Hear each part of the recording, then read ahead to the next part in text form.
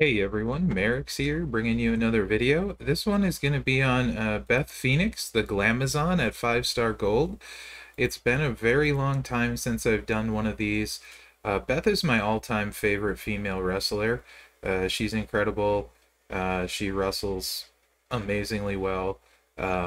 So I wanted to take a look at her at gold, and I know a lot of people, if you don't have like Mutant Bailey, Motu Becky, or oh shoot, I'm drawing a blank on the third one. The third powerhouse, more recent, that I can't think of right now. Beth and China are probably your next best options. So I thought I would do one of her at 5-star gold. I'm going to do two different build sets, use two different skill plates. I do want to mention that the next build set, in Feud, would work quite well with Edge's Z plate. It won't work for this because there's no way to generate for countdown gems, so I cannot make it work in a video like this.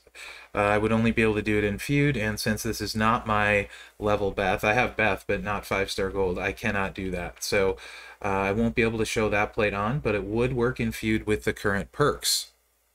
So let's take a look. This first one, we're going to use Sheamus's plate. We're set up for red gem damage, red move damage, and that sort of thing. Sheamus's plate, when you make 4 more crossbreak gems, it increases your red gem damage by 150% and your green move damage by 50% for 2 turns. So we're going to run that for this move set. Glam Slam 12 MP finisher, deal 98k damage and choose a 3x7 area to destroy. Canadian Backbreaker, that's 12 MP on the Glam Slam. Canadian Backbreaker, 9 MP, deal 43k damage and make 2 random red gems into crossbreaks. And the Pendulum Backbreaker, 9 MP, deal 39k damage and choose 2 crossbreak gems to destroy. Entourage, 9k Cactus Jack is going to be vital. Moves that destroy crossbreak gems will destroy 3 more, and moves that generate crossbreaks will make 2 more.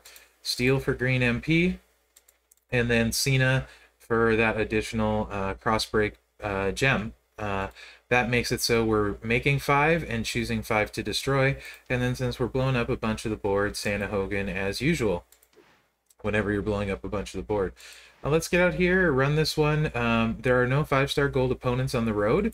Best I can do is Hall of Fame Nikki Bella. Hall of Fame gets a bonus. She has almost 2 million hit points, and it is a class disadvantage for us as well. So that's the best I can do, so that's what we're going to do.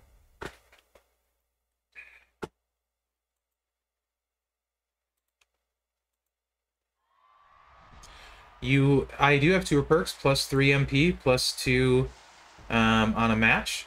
So normally you would need a green match turn 1 in Feud to make this work. But for this, I don't need that. So just know that because we didn't get our green match in Feud, you would not be ready to go without it. Bella drops in a 5 match, no surprise, it's the AI right to her finisher.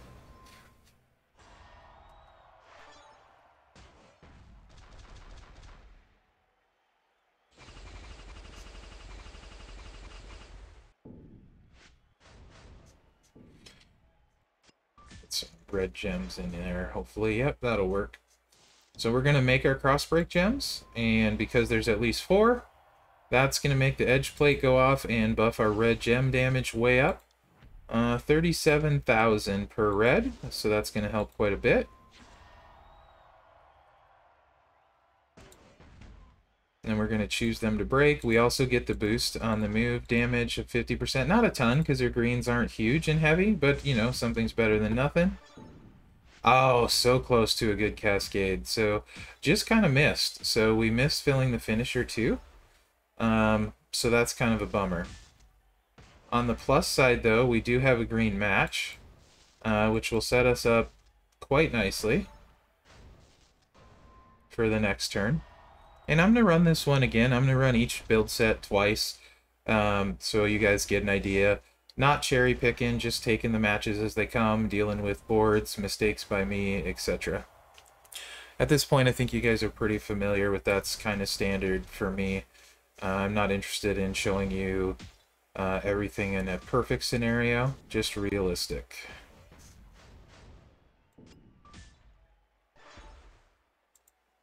And sadly, we have no red gems, hardly. So we are not going to be able to boost them.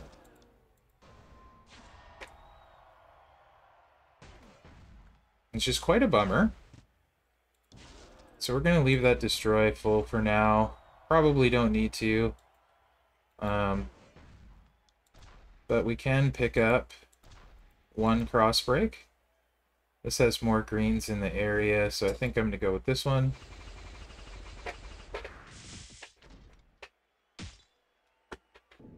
A little bit of a cascade.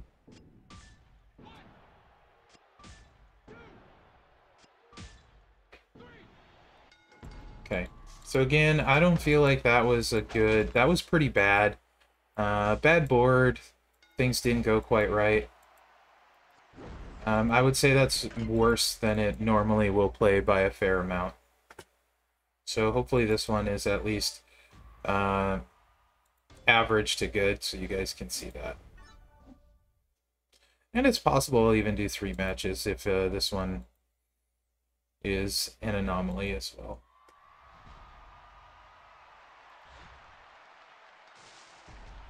So this one, easily have the green match. Lots of reds on the board. I want to stay away from this. Well, this is fine. Get those off of the same level.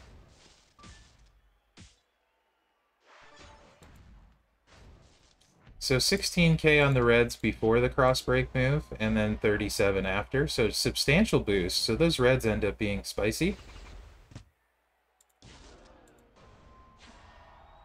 Okay spread on the gems. It could definitely be better. The plus side is we will certainly pick up every red gem on the board, and we'll get a bunch of greens as well, which is quite nice. So almost 700k. All the moves are recharged. So even if she kicks out there, even we have enough reds that instead of hitting the finisher, we could buff it again, and it would get even bigger. So I would say that one was a good indicator of how it will go a fair amount of the time. I don't think 700k is that out of the question to be normal. So let's take a look at the next moveset. First things first, I'm going to change out the plate because the edge plate only works in feud. I'm going to go ahead and put 2 words for you on it. I think that works pretty okay for this one. Cheap shot would also be doable. The rest of the strap we're going to leave alone.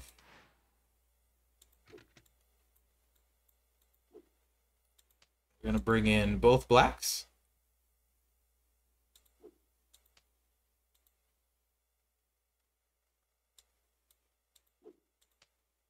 And the 4 MP red. Slingshot suplex, 8 MP black, deal 58k damage, choose 1 gem to make into a 7-turn countdown gem that will do 0 damage and make 21 gems into blast gems. Indian Deathlock surfboard, place 6 submission gems and do 12k damage for 6 turns, remaining turn into multiply gems of strength 2. Then the military press drop, deal 23k damage and decrease your countdown gem timers by 6. So the idea is hit the countdown, hit the sub, next turn hit this, blow up the board. For this build, JBL is really important because you're making most of the board blast gems. You can alternatively remove JBL in feud and start with the sub turn 1. You will do less damage for sure, but you will be turn 1 with the sub to drain their MP. So give and take. And in feud, you wouldn't necessarily need Cena.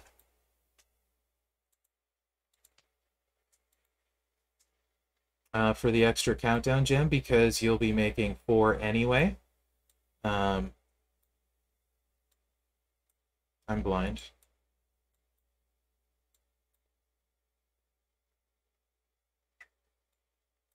Let's just do it this way. What the heck? Don't mind me. I can't talk and do 2 things at once, apparently. There we go. Yes. So You wouldn't necessarily need him because you're making so many. You'd be making 80 some blast gems, so he would just be redundant.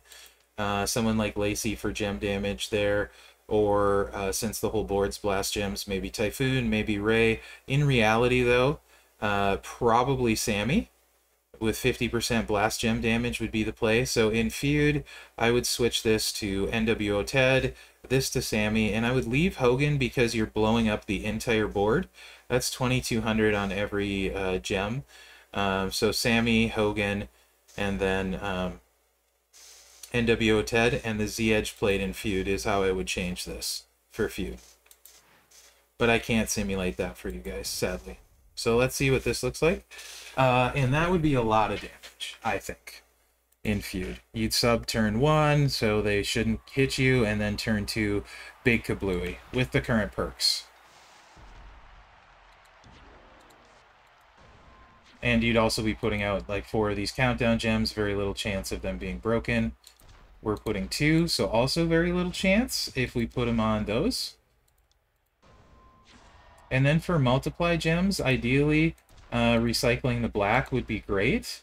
So putting them on black it would be good, and also, you know, maybe on red because that's their best. So maybe most on black, some on red,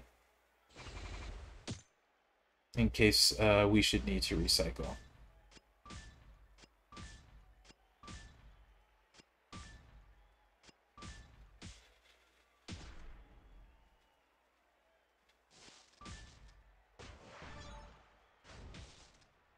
And now we're about to blow up the board.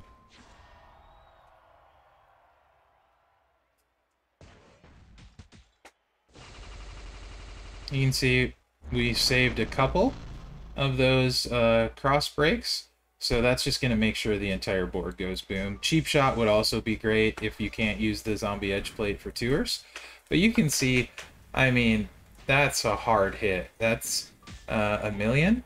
So imagine that with Z edge plate buffing all the gem damage and giving you the 2 turns on the countdown, or not the countdown, on the gem defense in feud. Plus Sammy 50% on the blast gems. I think that would certainly be the ticket and make her a fantastic feuder, because turn 1 you're doing the sub. So to me that's kind of the go-to, assuming you have the zombie edge plate and want to feud with her.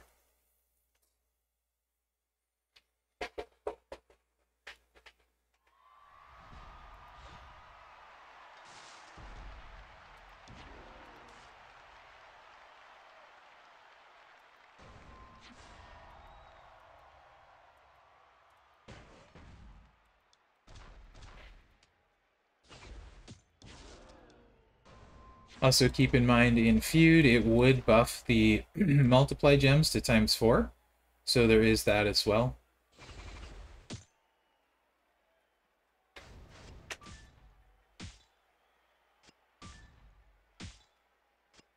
That's super unfortunate.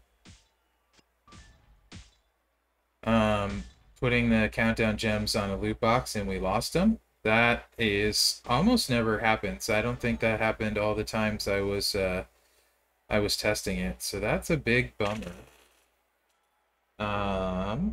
Very big bummer. Maybe we'll get a little no cooperation yet. I'm sure she's gonna do that. Yeah. All right.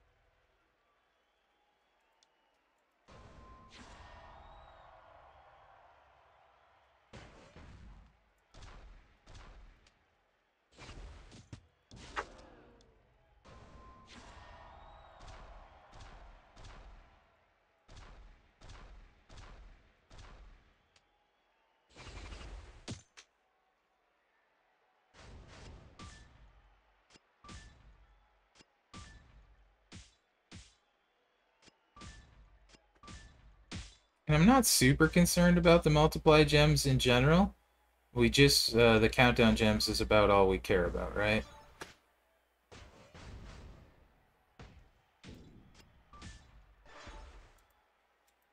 And this should be another quite large hit. No 2 words this time, but we still should manage to blow up the whole board. It'd have to be super unlucky. I mean, you can see with this much of the board, you'd have to be super, super unlucky.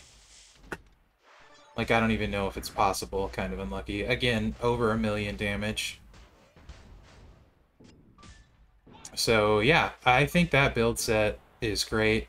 And then in Feud, sub in Sammy for Cena and NWO Ted for JBL. Then you can start turn 1, put out 4 countdowns, get the zombie edge plate to go off.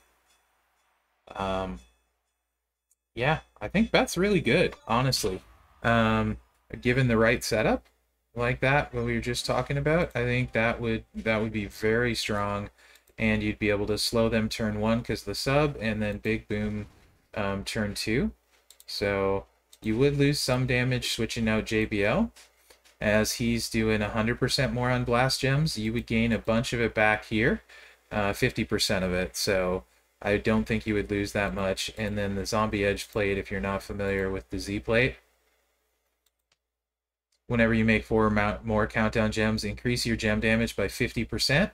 So that would equal, we'd still be doing the same damage, but then we'd get 2 turns of your opponent's gem reduction reduced by 35% for 2 turns. So you'd get the best of both worlds there. And I think that would do quite well. So anyway, guys, that is Beth Phoenix, the Glamazon. Like I said, been a while since I've done one of these. Hopefully you enjoy it. Hopefully it makes your decision easier if you're lacking one of those super, super good female powerhouses, because she is really solid with a lot of potential. And let's just take a look real quick, because I cannot for the life of me remember that 3rd powerhouse for females, and it's driving me crazy. So, because I know I should. Oh yeah, Zombie Ripley, because I'm building her. I don't know how I forgot about that. So anyway, if we look at this, my opinion on Beth, if you're lacking Bailey, Ripley, or Bex, I think she would be my go-to. There's more than one China. For only China options, there's only one Beth. So that, and especially if you have the Z plate for Feud and NWO Ted, I would go her over China currently.